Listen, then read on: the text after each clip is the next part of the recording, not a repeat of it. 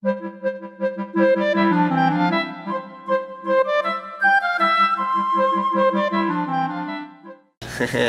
everyone, it's Brian Rosen again in another one of our Meet the Winemaker series of videos. And we have a first-timer here, if you will. Yeah. A first-timer to Evolution, Rosemary Cakebread. And we are drinking some wonderful wines. Can you, Rosemary, thanks for coming, by the way. Oh, thank you for having me, and I brought this amazing wine to Chicago.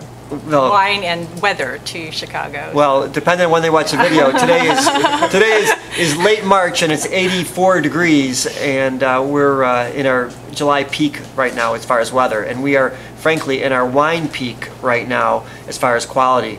Tell me a little bit, Rosemary, if you can, about a little about yourself and about the wines you're making now, a little bit about how you got to be where you are right now with the new winery. Well, sure.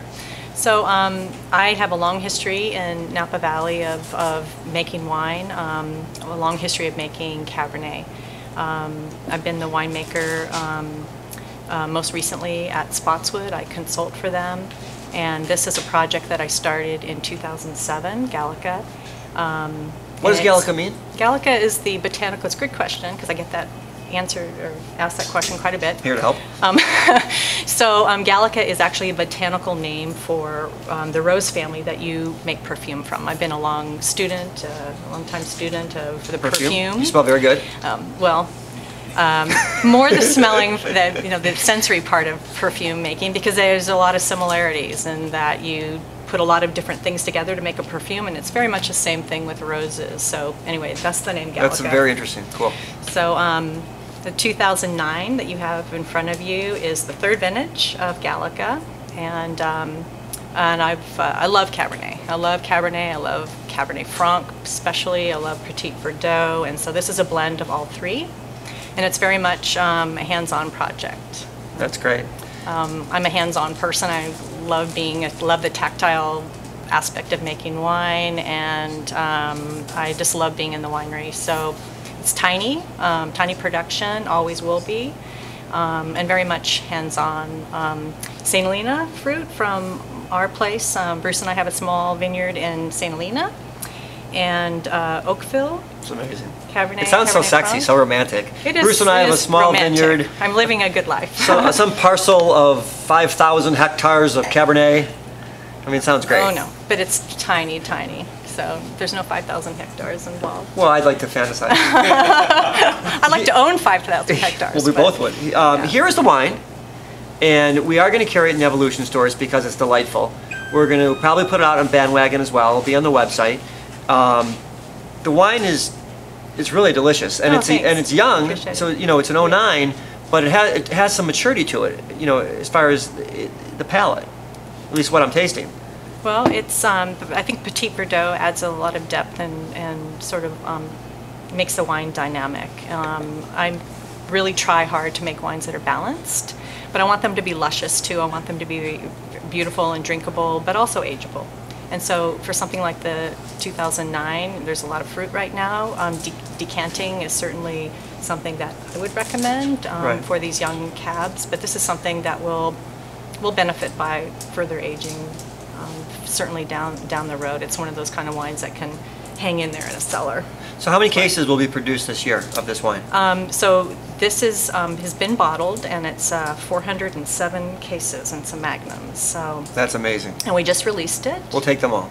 Okay. Your trip is over. It's easy. Okay.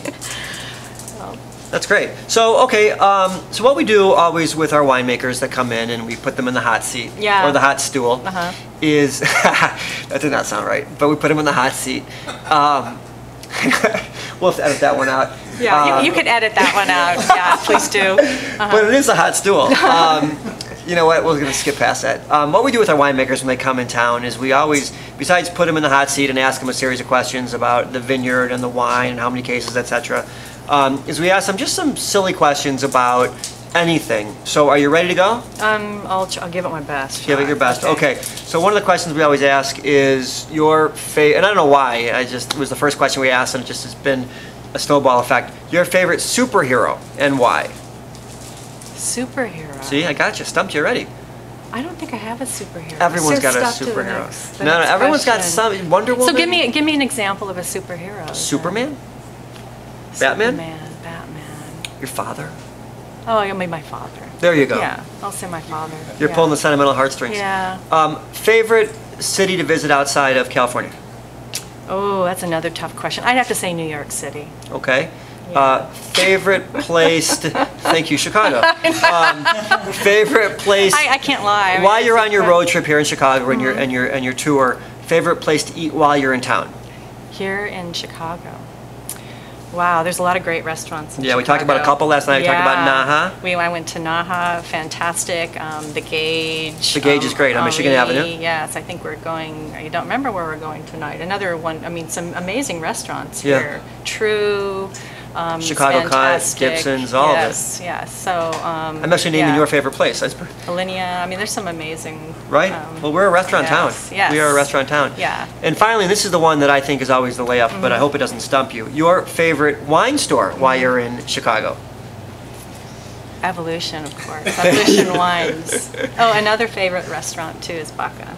So, Yes, yeah. also very good. Yes. Well, thank you Yeah. very much for coming to our store. Well, thank you. And thanks for Pleasure to be here. giving us this wonderful wine. Thank you very much. Easy.